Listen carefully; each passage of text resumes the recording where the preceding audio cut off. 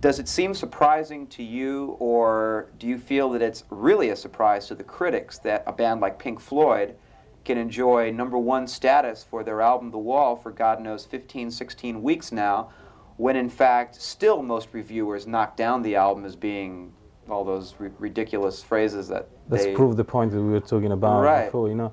And again, you know, I think that people were looking so much for something new happening in the 70s. Straight as 1970 came up, people were looking for that something new, you know, and they waited for 5 years until the punk rock movement came out of London, you know, which is understandable. That there was the young people were very unrested, you know, and they were coming out of school. They didn't have any jobs. They were getting angry, you know, and in England it's very easy to come up with the fashions and the music connected together. I saw this happening in the 60s with the Beatles and King's Road and Carnaby Street, you know, and beads and long hair and all. Exactly, you know, and that kind of happened again in a different form in 75, 76 in England, you know, with the Sex Pistols starting it off, being arrogant and being different, you know.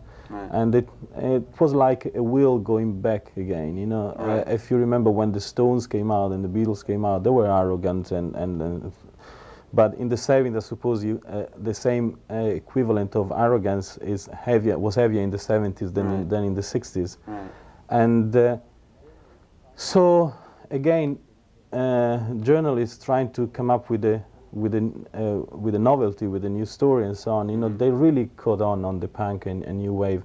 And some journalists that started in the 60s and they were getting 30, 32, 33 years of age, right? They didn't want to feel that they were being caught off guard, you know, that to admit maybe they were getting old if they didn't like punk rock or new wave, you know, so they caught on.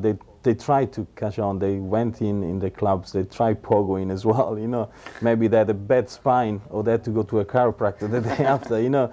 But that's right, you know, that this was the new thing, and so the progressive rock was dead when it wasn't dead at all, you know, because people like there was only one big band really, ELP, that split up. Right. But Yes went on and getting a platinum album, you know. Supertramp went to #1.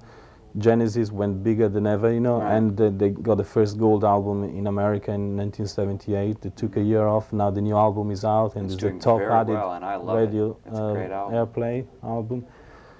So, you know, I don't know. It's an evolution of music that at the beginning, again, was labeled as progressive rock at the beginning of the 70s. I hate labels, you know. I think even rock and roll, what's rock and roll, you know? Rock and roll maybe is a 12-bar blues, you know, very simple music that anybody can pick up an instrument and learn these few chords and play music, which is fantastic. But then if you want to evolve and create good chord changes, good arrangements, you know, you have to progress yourself. You have to progress your creative mind, you know, and then you become a progressive rocker. It's silly, you know. It's just you become a better musician. Right.